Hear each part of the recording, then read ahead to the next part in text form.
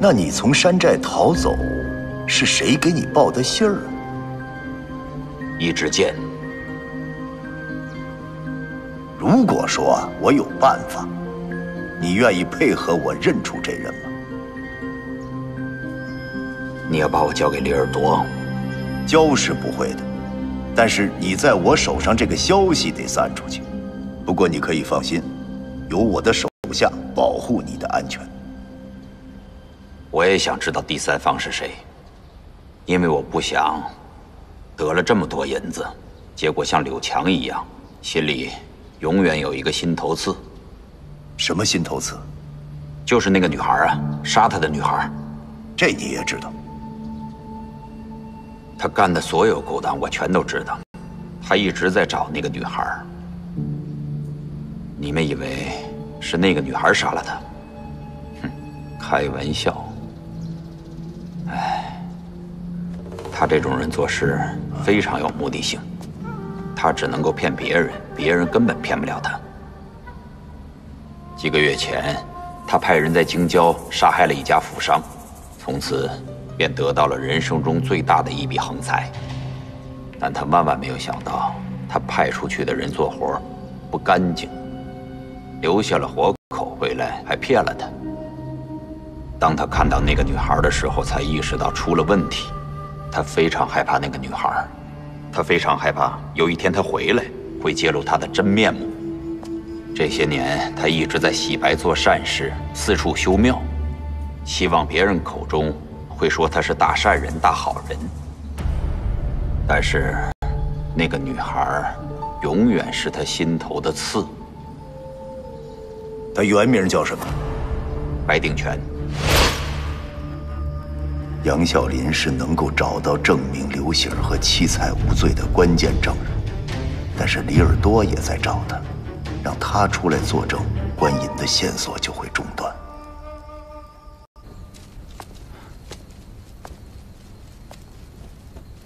梦楠姑娘忙着呢，辛苦了。不辛苦。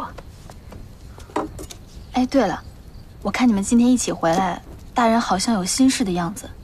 你们白天不顺利吗？你看出来了，那个杨啸林被我给抓回来了。抓到了，那这不是好事吗？这也并不代表就是好事儿。那个杨啸林身上的秘密太多了，刘喜儿跟七彩又在大牢里，李尔多又咄咄逼人。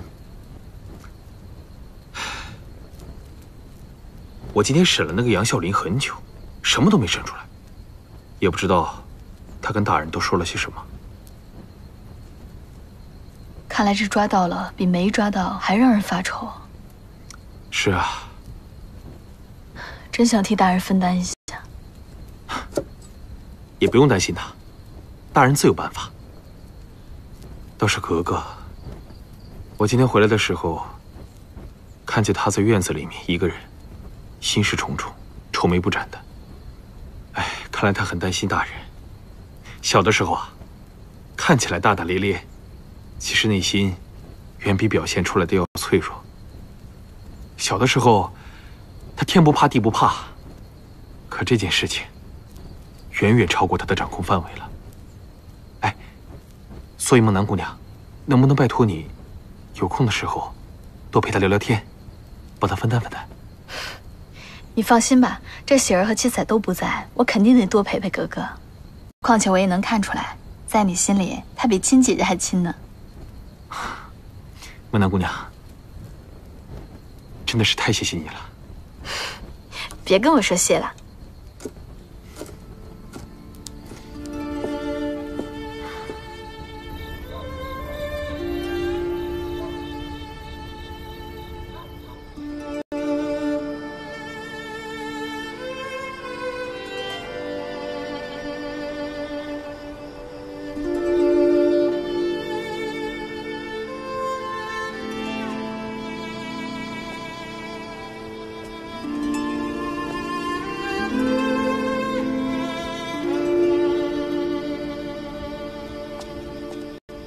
夫人，我给您做了碗热汤，您多少喝点吧。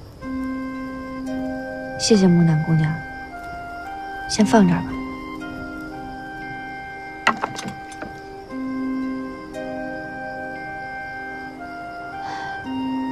夫人，大人不顾及自己身体，您不能不顾及自己身体啊。本来热热闹闹的一家人，现在却成了这个样子，我这心里啊，也不是滋味。夫人，您放心，我们已经掌握了足够的证据，可以证明这柳强不是喜儿所杀。你别安慰我了，要是真有证据能把喜儿跟七彩救出来，老爷他也不会这么担心了。大人他肯定会想出办法的，夫人您别太担心。况且现在所有的证据都是对喜儿和七彩有利的，这不都是好事吗？放心吧，我没事儿。我就是担心老爷。他跟我说在等一个好消息，结果秦朗来报的却是结银子的那伙贼全都被杀了，所有的线索都断了。我真是替老爷发愁啊。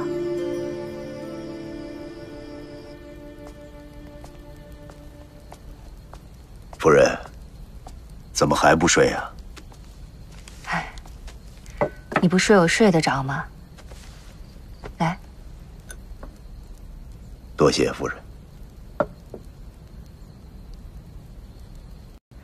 有什么事儿说说吧，别总憋在自己心里边。哎，看来真得好好琢磨琢磨了。那郭神呢？不拜了？盆儿都没用了，这回。现在到底什么情况呀？夫人，我已经查到了能救七彩跟喜儿的主要证人。这不好事儿吗？没什么可高兴的。什么意思啊？这个人同时还是官银一案的主要证人。然后呢？而且在整个案件背后藏着这么一个人。这个人告诉我李尔多的线索，他希望我留下来调查李尔多，迫使李尔多尽快把官银转移走，其实是为了方便他个人的目的。那这个人是谁啊？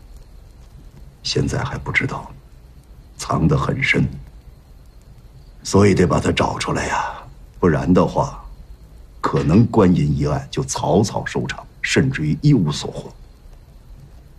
那这跟救喜儿跟七彩有什么关系啊？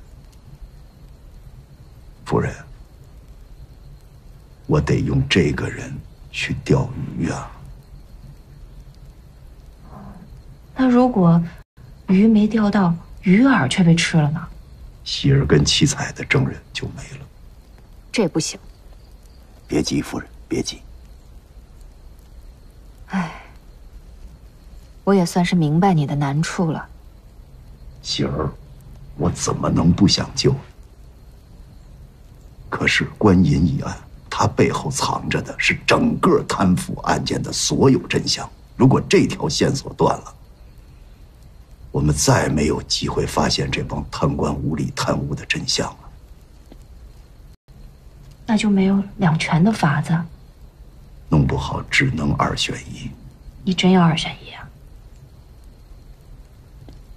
这不是在想万全之策吗？这有什么可选的？肯定是选喜儿啊！在这节骨眼上，肯定要先救人才能查案的。这人都没了，谁在你身边照顾你忙前忙后的呀？贪官那么多，你抓得过来吗？但喜儿只有一个。我告诉你，要是喜儿有个什么事儿，我这一辈子都不会原谅。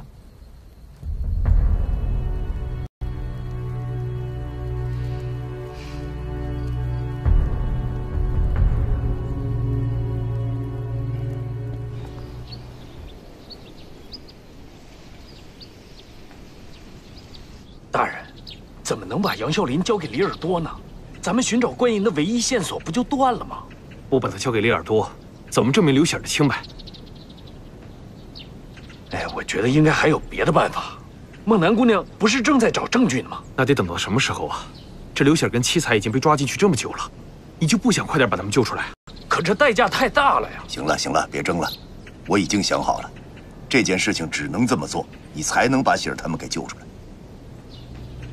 那关银怎么办啊？杨啸林在咱们手里，他也不会把关银的下落告诉咱们。你把他交给李耳朵，倒有可能把第三方的人给调出来。刘大人，那万一咱们把人送过去，被李耳朵杀掉怎么办？咱案子线索就又断了。反正是有点悬，弄不好满盘皆输。但是也只有这么做，你案情才有可能进一步突破，顺便把喜儿赶紧弄出来，值得一试啊！大人，要不这么办吧，我呀把这杨啸林看死了，日夜守护，寸步不离。虽然明面上杨啸林给了李耳朵，但是其实给了等于没给。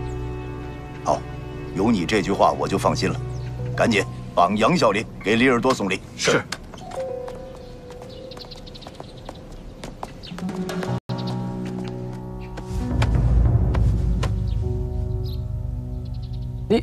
你们这是怎么捉住他的？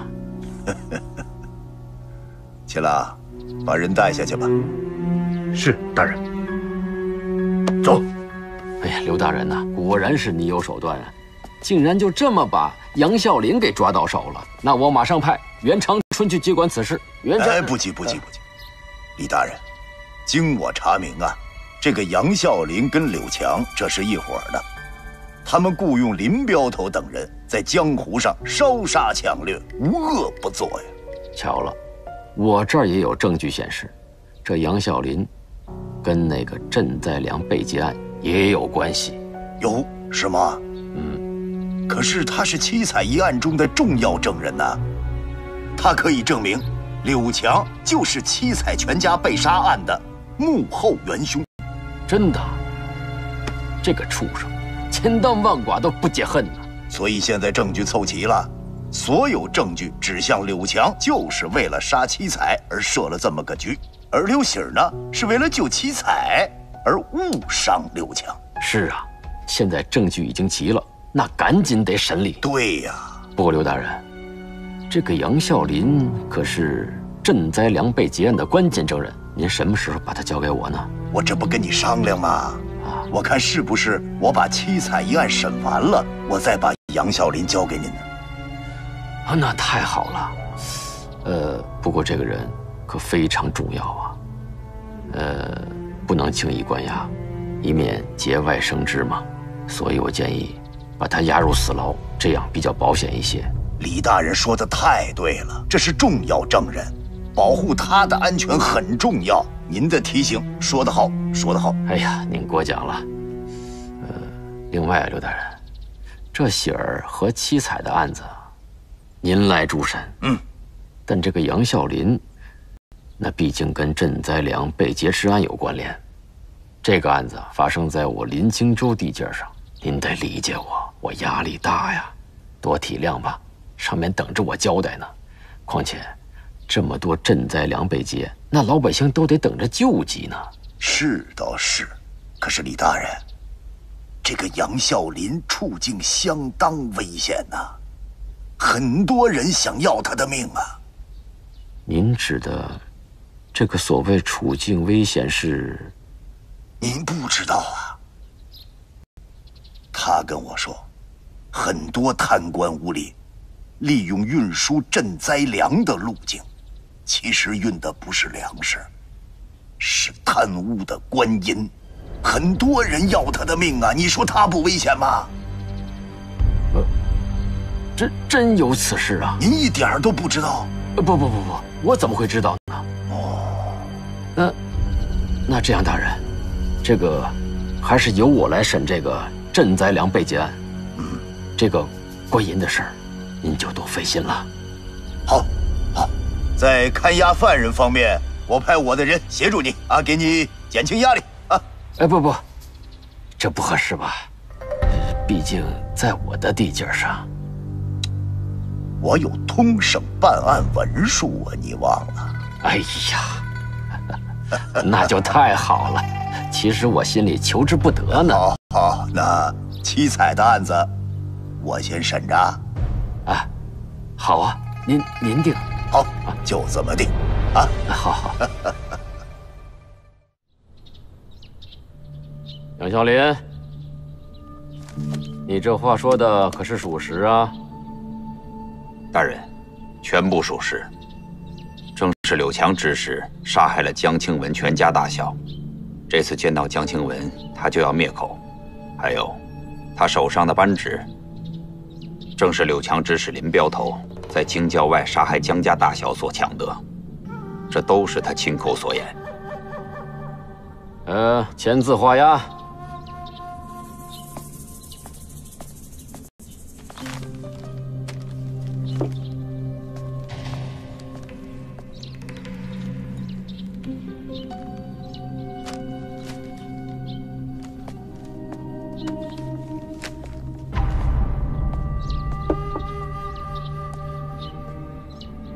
邱仵作，你的检验结果是什么呀？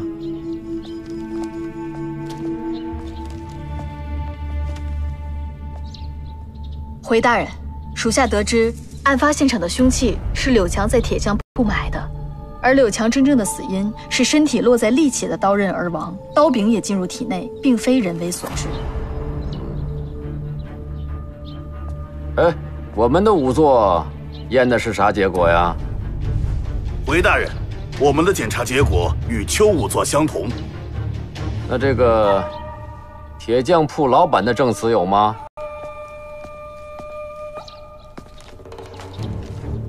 大人，请过目。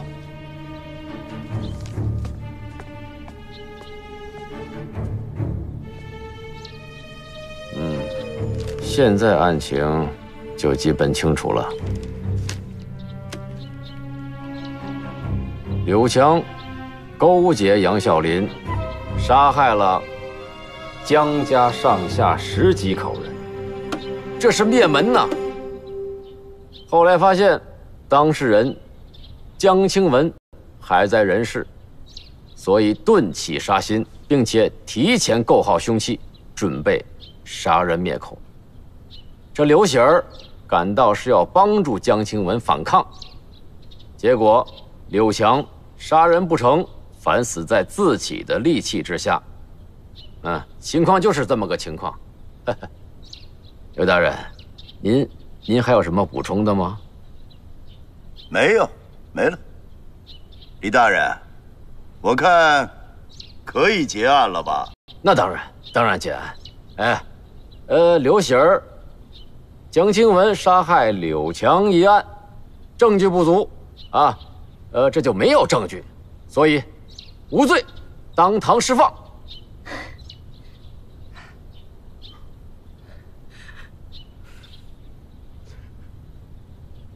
老爷，我终于清白了。谢过李大人秉公断案。谢谢李大人。谢大人。委屈了，委屈了。跟夫人先回家吧，我一会儿就回去。老爷，你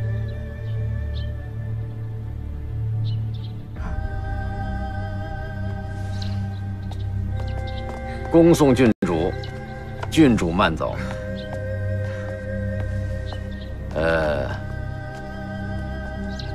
袁捕头，在，把杨啸林押回大牢。你和秦捕头负责保护他的人身安全，不得有误。是。秦捕头，寸步不离，保护杨啸林。是。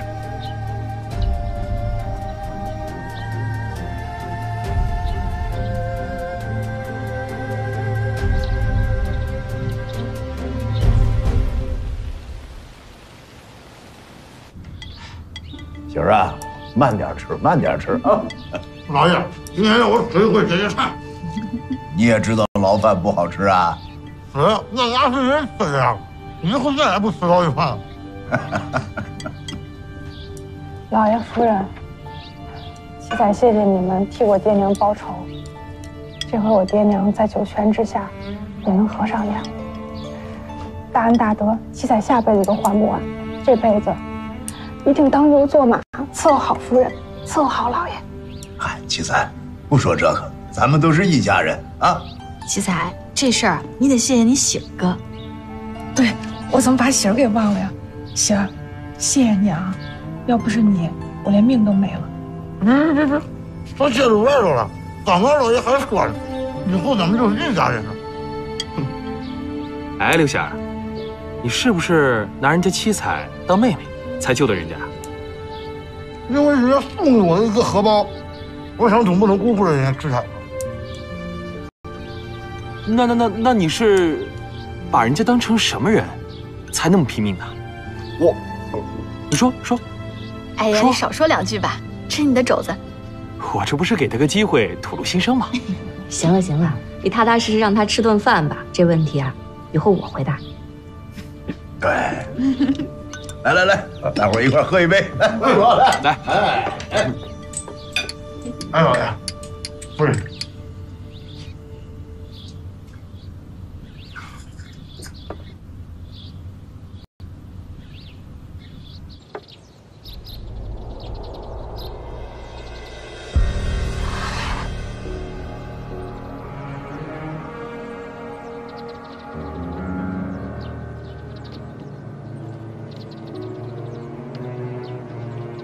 张大人，啊，到你了。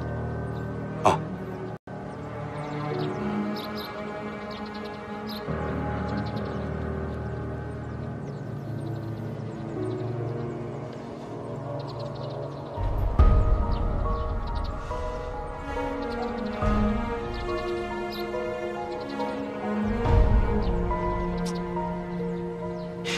苍大人。你平时下棋一向果断，为何今日举棋不定啊？傅大人，我还真不知道这下一步该怎么走了。这很好办呀，这个子儿舍了。可是这个子儿，我真舍不得。张大人，胜败乃兵家常事。你又何必在乎这一兵一卒的得失呢？话是这么说呀，可这手心手背都是肉，啊，难呐！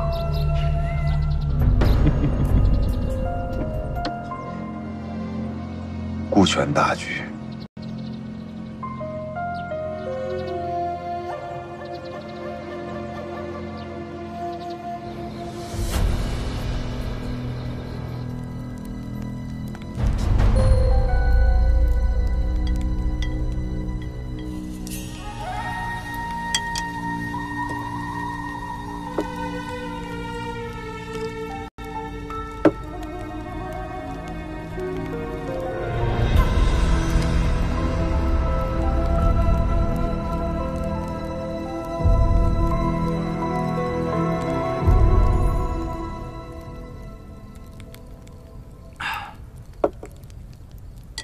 二哥，你说咱们真是在哪儿都能碰到啊！没想到在我临清州的大牢里都能遇得到，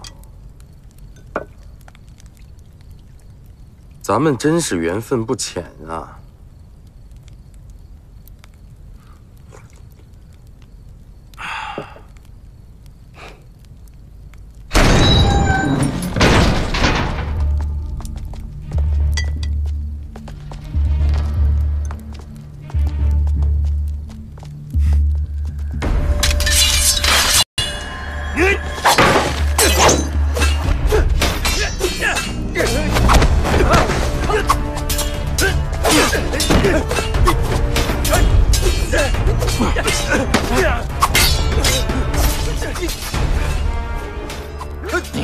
我是柳强的兄弟，我已经查清楚了，那些黑衣人就是刘墉派来的，目的就是为了那批银子。你快告诉我，银子到底藏在什么地方了？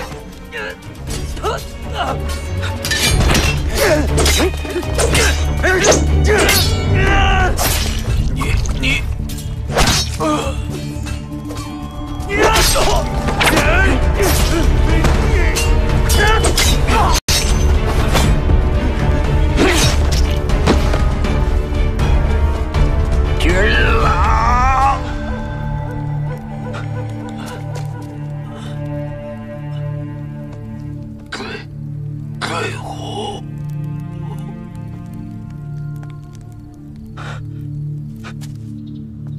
刘墉居然抓到了人，他就不会把人给你，你又上他当。张大人，您一定是误会了，那人都在咱们手上了，他刘墉有再大本事，还能做出啥花样来？你说你，老爷啊，不好了，杨啸林死了。什么？怎么死的？袁长春在牢里把杨啸林杀了，逃走了。袁长春，这还不明白吗？这刘墉就是在等杀杨啸林的凶手出现，谁是杀杨啸林的凶手，谁就是幕后黑手。哎呀，李大人，杨啸林死了，而银子也找不到，参与劫持银子的人还是你的手下，我看你怎么跟上面交代，好自为之吧你。哎，不，这张大人，老爷，老爷，哎呀，催命啊你呀！袁长春呢？不见了。哎，秦朗呢？可能是去追袁长春了。那还愣着干什么？还不赶紧派人去追！绝不能让袁长春落到秦朗的手上。是，快，是。大人，杨啸林死了，袁长春就是第三方，是他干的，卑职保护不力，还请大人责罚。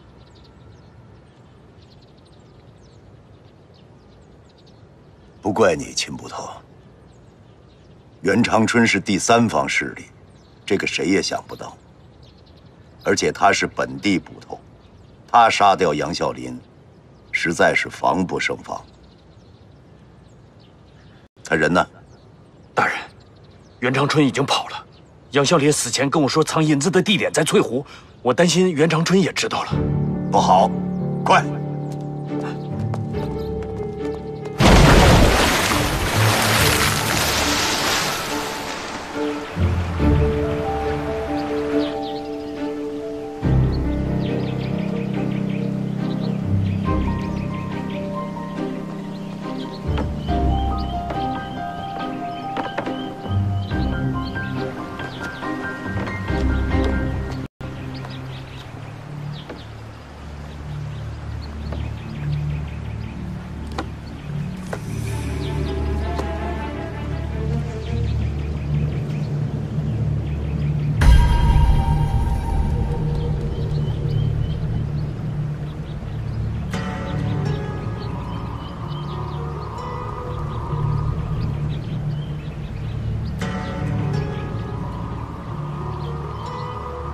弄死他们，银子都是你们的。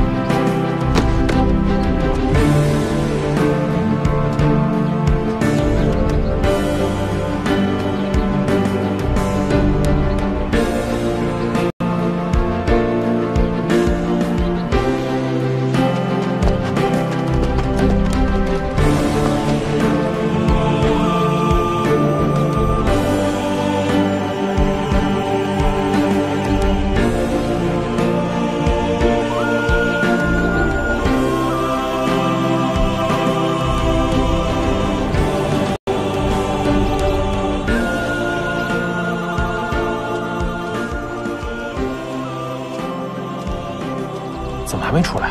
快！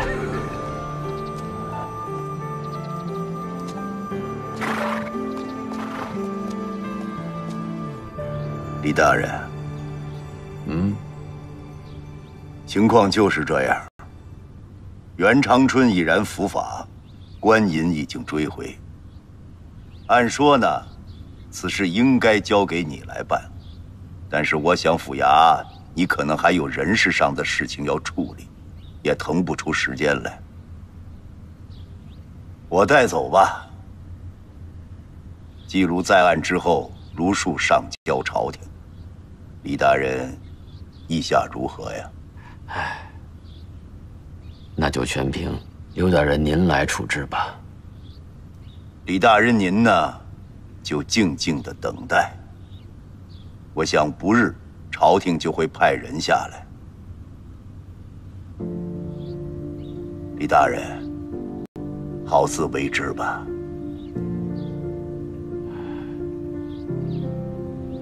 好了，我走了。慢走，慢走。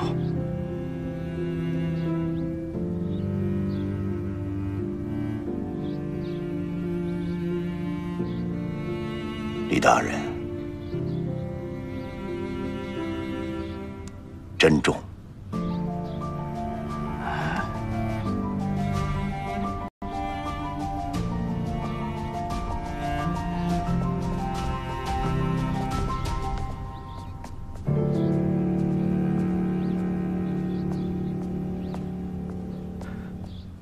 老爷，果然被您猜中了。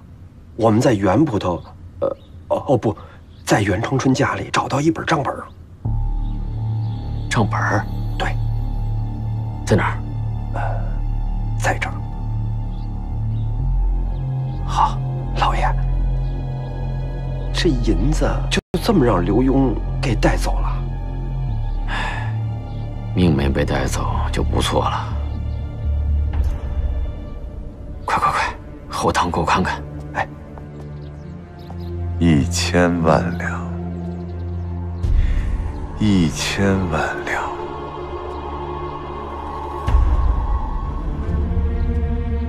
，1000万两，卑职有罪。可刘墉他，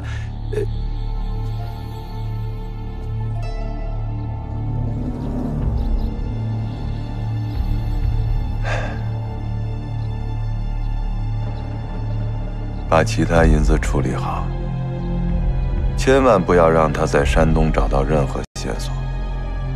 是。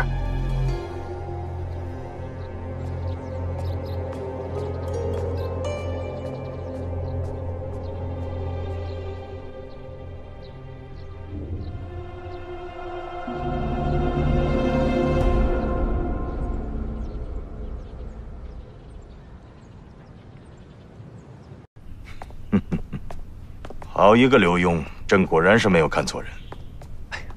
皇上，这刘墉好是好，但现在一帮山东官员在参他，这恐怕会引起官场上的动荡啊。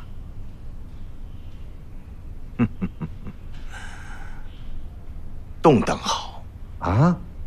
浑水摸鱼是刘墉的强项，就让他继续的折腾去吧。嘿。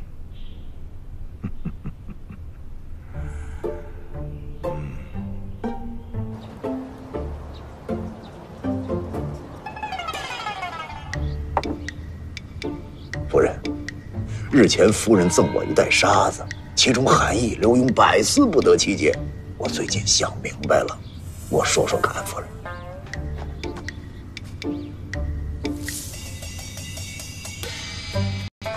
沙子这种东西啊，易聚易散，放在合适的地方可以盖屋垒房，固若金汤，100年不坏。而且呢，性坚韧，不易摆布。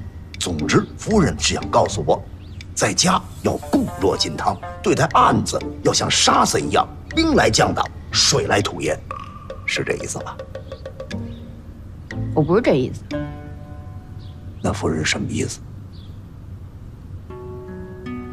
我的意思是，这夫妻之间的感情就好比是这手中的沙子，攥得越紧，就流失的越快，越多。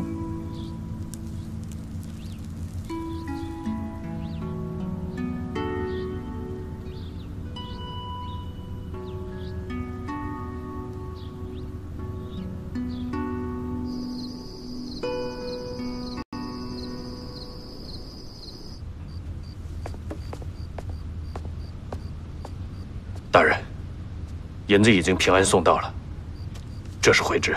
哦，辛苦啊，秦捕头，一路上还顺利？顺利。一路辛苦，回去休息吧。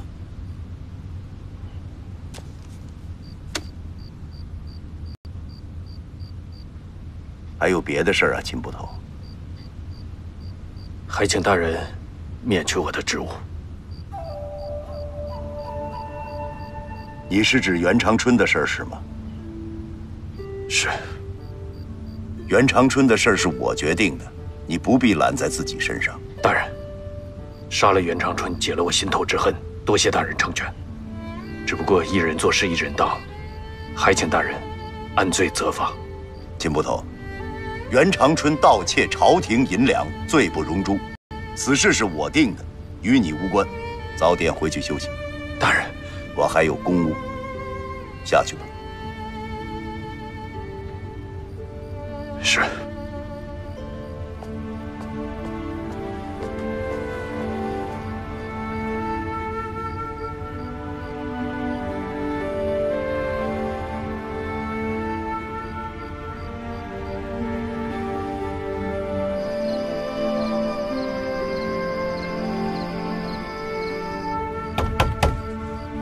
谁呀？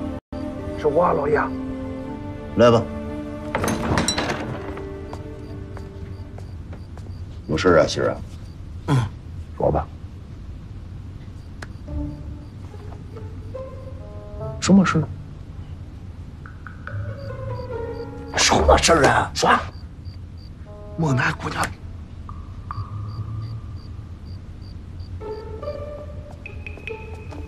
哎，这么晚了，干嘛去啊？夫人，你看，还是打搅到夫人了。是这样，夫人，喜儿啊，刚才报过一个案子来，非常紧急，我们现在得去看看。啊，对对对，非常紧急的案子。这么晚了，什么案子呀？非要出去？盗窃。盗窃不成，恼怒杀人，杀了几个？20多个，20多人都看见了，都看见了，必须得去看看。你在门口等着我。好嘞，夫人啊。情况太急了，夫人先休息，我去就来啊。老爷你小心点啊！好好好，早点回来。哎。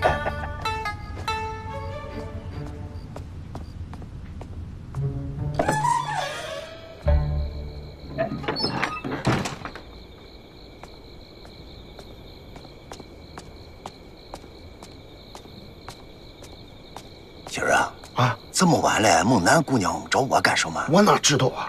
他反正就说让你偷偷摸摸的过去找他一下，还偷偷摸摸的，差不多就是这个意思。肯定是有事啊。走吧。哎，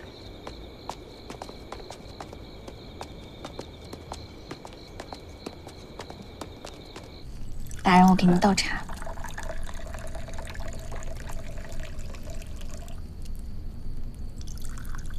孟南啊，我听刘喜儿说你找我有急事儿啊。我跟他说的是，有空了咱们方便聊一聊，不是说这么晚让您过来。嗨，这个刘喜儿话都传不明白，我还以为什么事儿着急忙慌的，他说还偷偷摸摸的。这死胖子，大人打扰您休息了。没事没事，行了，孟南姑娘，既然我来都来了，有什么事儿就说吧。您先喝茶。孟南姑娘，有什么事儿但说无妨啊。我就不知道我这话当讲不当讲，我怕说出来您生气，但我又不得不说，我都看到了，不说出来心里憋得慌。说，孟南姑娘，不要憋在心里，说。贺侍卫平时人挺好的，咱们大家伙在一起也挺好的，可是今天下午，大人我说了，您真别生气啊。不生气，说。那我说了，我今天下午看到他跟王公公偷偷见面了，聊了好一会儿，我就觉得有点不对劲儿啊。就为这个是吧？对呀，那他是格格的贴身侍卫，是保护咱们的，是自己人，这还是自己人吗？